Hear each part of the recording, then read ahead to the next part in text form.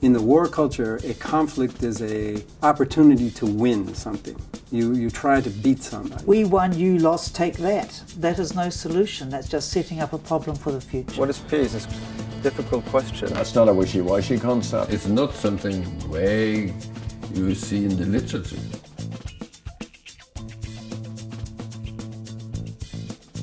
Peace is a precondition, but it's not enough. Peace has to be the presence of justice. The politics should be very inclusive and promoting equality. He was very focused on the interfaith dialogue. New Zealanders very much had that sort of pioneering spirit. We had been able to create the richest, most harmonious societies in human history.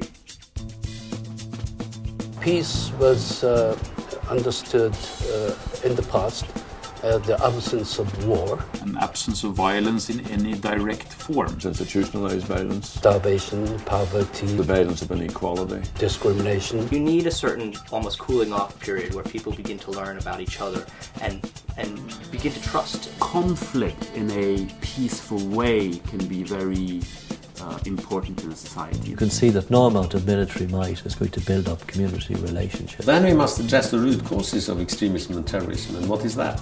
Fighting the battles of the past. Serious environmental problems. Rising sea level. Food shortage. Incredible waste of energy. Challenges that will influence the lifestyle of all of us. I do have a huge faith in people, and I do believe that if citizens had information about what was going on, then they would demand that their governments sued for peace.